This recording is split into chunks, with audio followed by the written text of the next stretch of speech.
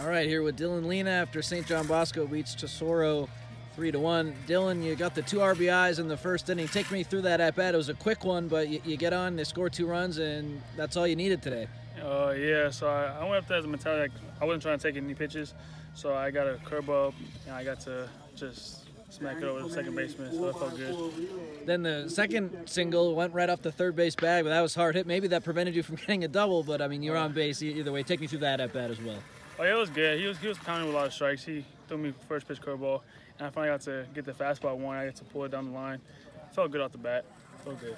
You're finally healthy, Coach was telling me. How good does it feel you're hitting the home stretch now and you're finally healthy? That must feel good. Oh, yeah, it feels great to be back. I was down for like a month, dealing with a hamstring injury. I'm feeling good. I'm feeling better. Just got to keep winning. It feels good to be back on the field, guys. And in the field today, I believe you had all 3 outs in the fourth inning. A lot of balls hit your way. You didn't make any mistakes. Yeah. You got to be proud of yourself in the field today. Yeah, man. Hey, the ball was finding me a lot today. Probably had like, I don't know how many outs, but I had a lot of outs today. Last thing for you, what is it going to take to win a few of those Trinity League games down the stretch, against Santa Margarita and Servite, 2 really good teams? I feel like we just need to go in there. We just got to compete on the mound. We just need to throw a lot of strikes, get a lot of outs. We just continue to keep hitting. They're both good teams. We just can't take them lightly.